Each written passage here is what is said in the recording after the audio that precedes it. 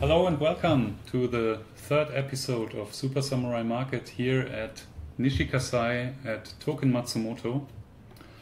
Like it's a custom in Japan, we start actually talking about the weather. So what does our forecaster say?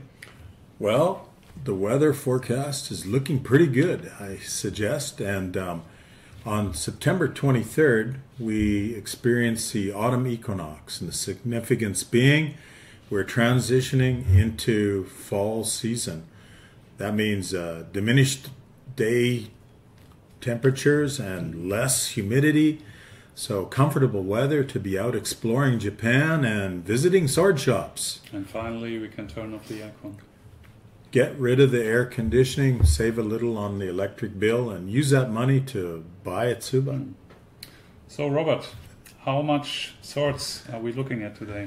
Well, we're going to experience, we'll be presenting two beautiful katana, and one of them is signed Kawachi no Kami Fujiwara Masahiro. This is a Hizen toe, and it's 72.1 centimeters in length. It's a very attractive blade. And the second katana we're going to look at is also an Edo period blade signed Mutsu no Kami Fujiwara Toshinaga.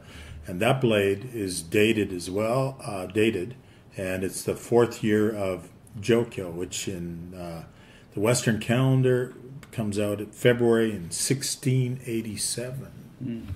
And that blade is 71.1 centimeters. They both have almost the same Kambun Shinto form, right? And also early Edo period. What's the main difference, you say? Well, as far as the overall shape of the blades, they're quite similar because the sori is similar and the length is similar, but the workmanship inside the blades are remarkably different. But, you know, both of them are from a very similar stage in sword development, beginning with, like the Masahiro is a Kambun Shinto. But they're both very attractive swords and a lot of interesting hataraki to keep the collector fascinated with these pieces.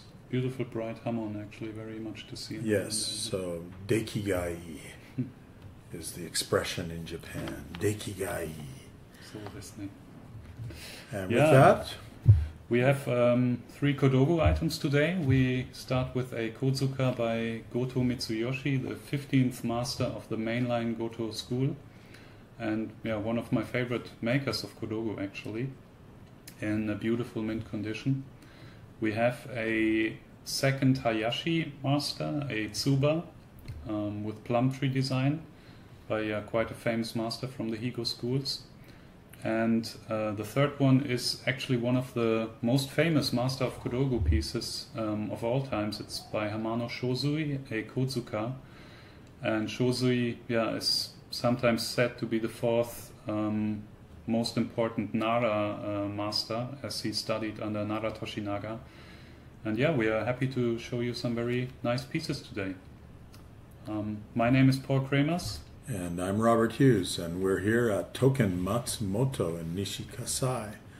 And if you get a chance, visit Japan and definitely pay a visit to Mr. Matsumoto's sword shop. Yes. Enjoy watching. Thank you. The first item featured in today's Super Samurai Market at Token Matsumoto is a sword of 71.1 centimeters length, signed Mutsu no Kami Fujiwara Toshinaga, and dated the fourth year of the Jokyo era. So this was February, which comes out at 1687. The blade is in Shirasaya without Koshirai, but has been recognized by NBTHK with a Tokubetsu Hozon certification. So the area is Yamashiro and Ise province, where Toshinaga was active. The blade itself, which we're going to view, is a Shinogi Zakuri blade with Iorimune. And of course, this is dated 1687, so it's in the earlier part of the Edo period. The length I mentioned at 71.1 centimeters comes out to exactly 28 inches. The sori is 1.8 centimeters or 0.7 of an inch. The motohaba is fairly deep at 3.3 centimeters or 1.3 inches. The sakihaba is 2.2 centimeters or 0.9 of an inch. When we start looking into the blade itself, we see in the jihada that it's koitame, and the temper line or hamon is gunome midare, and you can see features of nie, tsunagashi, and ashi.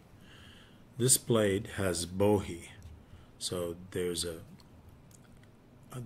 are hi on each side of the blade, and the boshi itself is a sugu no tare with komaru, turn back. The nakago is ubu. It has sujikai file markings and a kengyo style bottom. There are two mekugiana, but one of them has been filled. And this blade comes with a practical copper habaki. But overall, the appearance is a very strong and robust looking blade. So, talking about the smith, Mutsu no Kami Toshinaga, first generation, he was born in Tokushima, so in Awa province. This is present-day Shikoku. And he had an elder brother and a younger brother, and all three of them were swordsmiths. And together, they left their home region and moved to Kyoto to study the Horikawa tradition of sword forging. And through that endeavor, the first generation Toshinaga was given the title Mutsu no Kami. His elder brother received the title of Yamashiro no Kami, and the younger brother received the title of Musashi no Kami. So all three of these brothers went on to forge important swords, and each one created a lineage that lasted 2 or 3 generations. Eventually, the first generation, Toshinaga, the Mutsu no Kami, moved from Kyoto to Osaka and then lastly to Ise province. So overall, this blade has a wider than average mihaba and it's got a good length. The koitame is very attractive, and because it's dated, this is also a very attractive feature because there's no guesswork about at what stage in his life the blade was created. It was forged in February of 1687. Overall, a very strong and attractive sword blade, coming in at a price of 1 million Japanese yen, which, if you're holding US dollars, this is only $6,700. So it's a good opportunity to take advantage of the exchange rate and add a beautiful sword to your collection without damaging your pocketbook. Yeah, give yourself an early Christmas present. Take advantage of that exchange rate. Thank you. The second item for today's Super Samurai Market at Token Matsumoto is a spectacular Hizen blade, signed Kawachi no Kami, Fujiwara Masahiro. This blade comes in Shirasaya with a Tokubetsu Hozon certificate from MBTHK. So if you're a fan of Hizen blades and of Masahiro in particular, you may be quite interested in this particular work.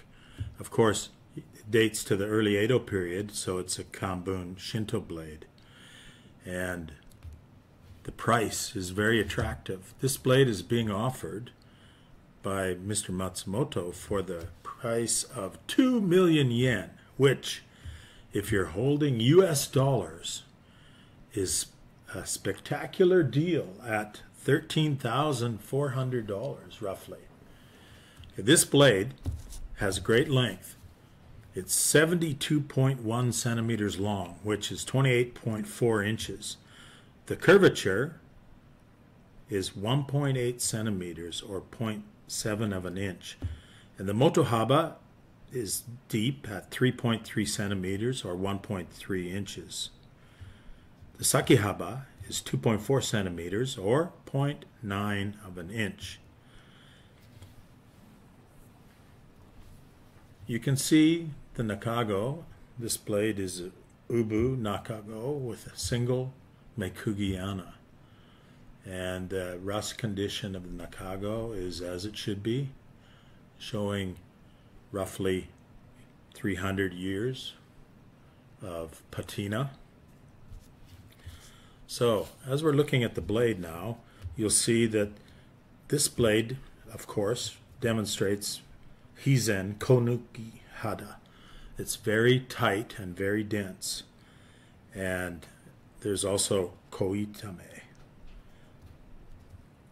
If we consider the hamon, you see that there's a kind of irregular pattern here because the hamon shifts from a suguha to a gunome midare.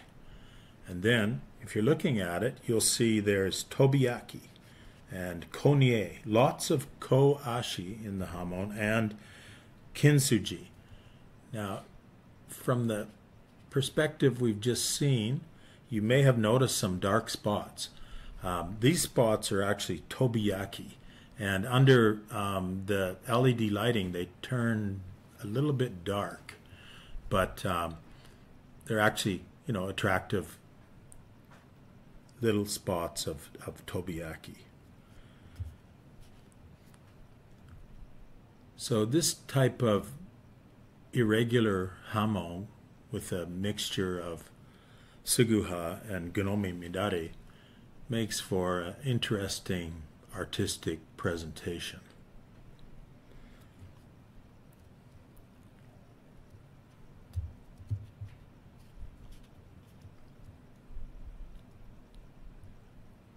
So as we proceed along, you can see all of these features.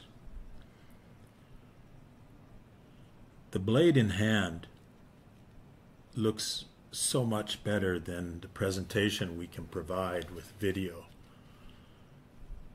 But this is just to give you an idea of what this blade entails and how attractive it is.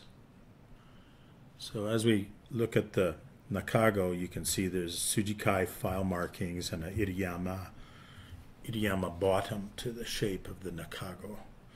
The habaki is two-piece with the bottom part, shitagai, silver, and the uagai is a silver base with a gold foil application, and then Yujo-style file markings on the outside.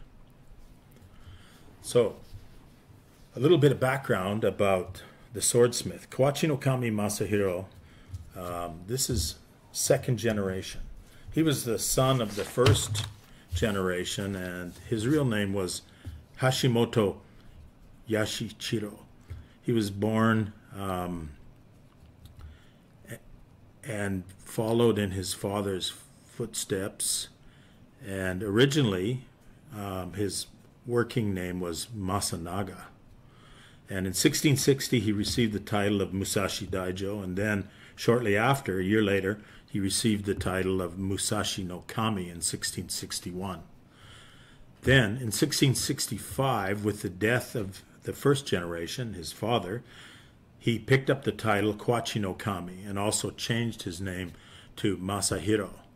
So the name Masahiro came from his feudal lord. And the reference was because Masahiro's work resembled the famous Soshu Masahiro smith. So there was, from appearance in the work, there was a kind of linkage. And the Masahiro lineage itself continued right through to the Meiji era, so there were 10 generations. The second generation smith, whose work we're looking at today, basically held the same reputation as the first generation, so very high level. And these are among the best of the Wakihizen swordsmiths. Masahiro passed away in 1699 at the age of 73. And this lineage, the Masahiro lineage, as a branch family of the Tadayoshi group, which included, Yukihiro smiths and Tadakuni smiths, all of these collectively were referred to as the Wakihizen. But the interesting thing about the Masahiro smiths is, even though they were a subcategory of the Tadayoshi family group, their compensation was actually higher than what the Tadayoshi smiths were receiving. So the implication there is that somehow their work had gained the respect of their sponsors. So as a collectible, if you're looking to add a strong Hizen piece to your collection, this definitely is worth your consideration. Tokubetsu Hozon paper, very attractive blade in Shirasaya. Our first Kodogu item today is a Kozuka by Goto Mitsuyoshi. Mitsuyoshi was the 15th master of the Goto mainline and became head of the school at 1804 at the age of 24. It is to be noted that actually Mitsuyoshi can also be called Kobi in Japan, which is sometimes actually the more frequent name I'm hearing here for him, because Mitsu can also be read as Ko and Yoshi as well as B. We have really a very nice Kozuka here in mint condition, I have to say, with a family of chicken here, the rooster on the right, the hen on the left, and the small chick inlaid in gold in the middle. Yeah, as you can see, here the opening where the kokatana would come in is really without any kind of flaw, and the whole outside, the gold foil is marked with beautiful yasurime. Also at the end you see it's really very well made. You should always, when you're looking at Goto pieces or when you're searching for items to purchase, look for this kind of quality, which has no small, so to say, hicks or small flaws in the rim.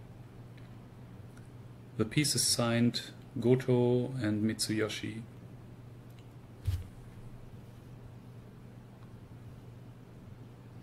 When we zoom in, we can see the fine linear nanako.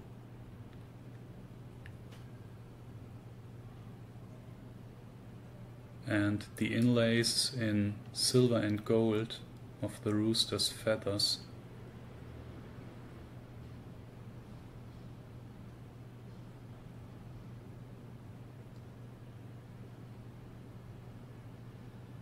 And also take a look at the beautiful rim here. And the yasurime going around the whole piece.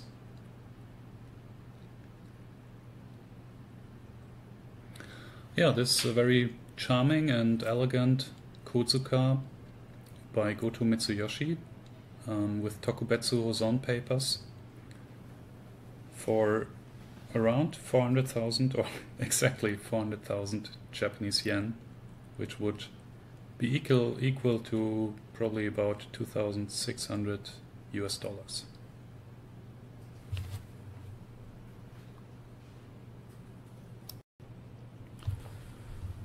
The second item today is a Higo Tsuba by the second master of the Hayashi school, Shigemitsu. Born in 1652 as the first son of Hayashi Matashichi. After his father, he ranks as one of the top masters of the Higo Kinko masters, maybe even as the second best of all of them.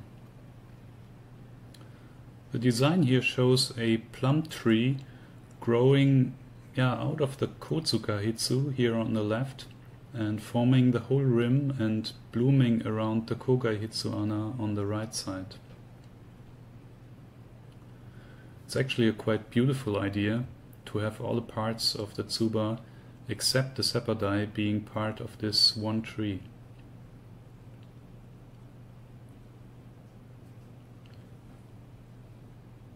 As you can see, the Hitsuana here are inlaid in shakudo.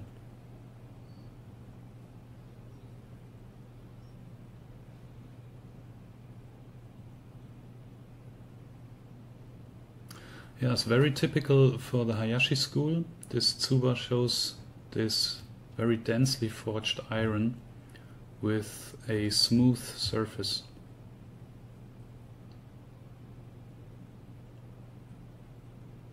Even though it was left unsigned by the master, the execution and the design and the overall composition as well as the form of the Seppadai point us here to Shigemitsu.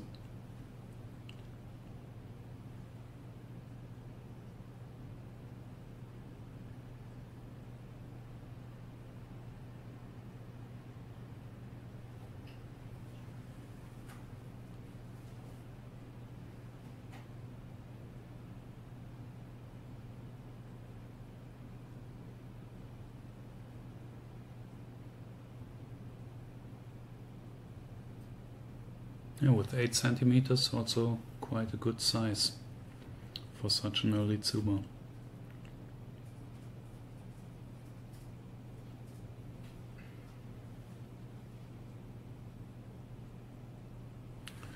The piece was attributed to Shigemitsu by the MBTHK and it received Tokubetsu Hozon. Yeah, it comes with a custom-made Kiri box, and what's very special, and you can only see with high quality items mostly, it has an additional shifuku, the small pajama, which the box can be put into.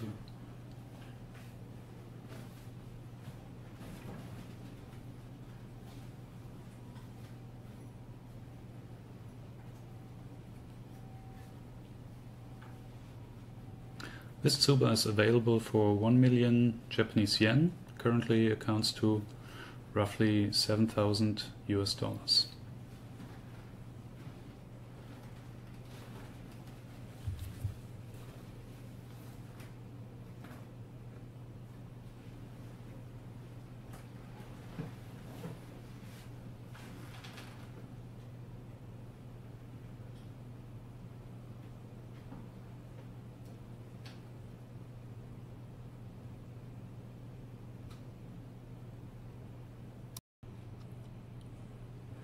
Yeah, and last but definitely not least today, we have a Kozuka by Hamano Shozui, the founder of the Hamano school and maybe one of the most famous Kinko masters of all times, really. Shozui studied under Katana Toshinaga, and sometimes he's actually mentioned as the fourth of the Nara Sansako, the 3 great Nara masters. Others also say that he's the real first Machibori Kinko artist. Whichever it is without doubt that he ranks among the top of all Kinko artists, which is definitely one reason why there are so many forgeries of his works out there. The design is called Nami Chidori, which means plovers flying above the waves, and the meaning of this design is, it means to overcome obstacles together in a family. As you can here see the family of 3 birds flying over these waves. Yeah, let's look a bit into the details. The birds here are inlaid in silver and their feet in gold. The background and the base is made from shakudo, and we can see a fine tsujime, a tsujime background, which means it's a special hammering technique, which was said to be invented actually by the first Nara master Yasuchika, Tsuchiya Yasuchika, who by that time there's a rumor he couldn't afford nanako makers, so he invented the cheaper way to cover the background of his pieces with this tsujime hammering technique. The backside is a bit typical for Shozui, where he tries to imitate maybe a rough wooden structure here.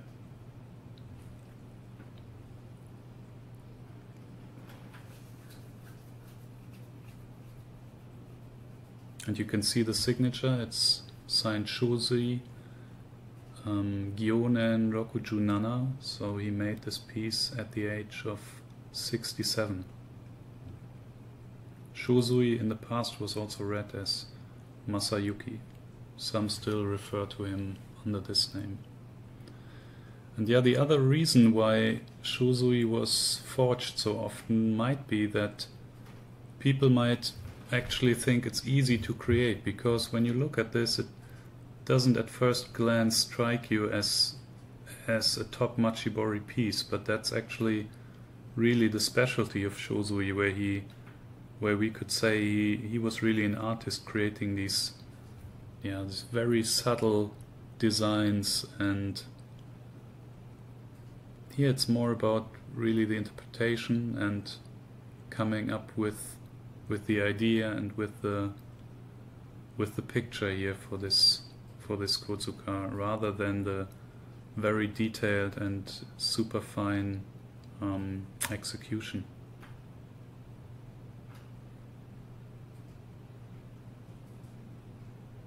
Yeah, this is a very nice Kozuka by one of the most famous Kinko masters, available for 700,000 Japanese yen, roughly 6 or 5,000 US dollar, attributed to Hamano Shozui by the NBTHK and received Tokubetsu Hoson.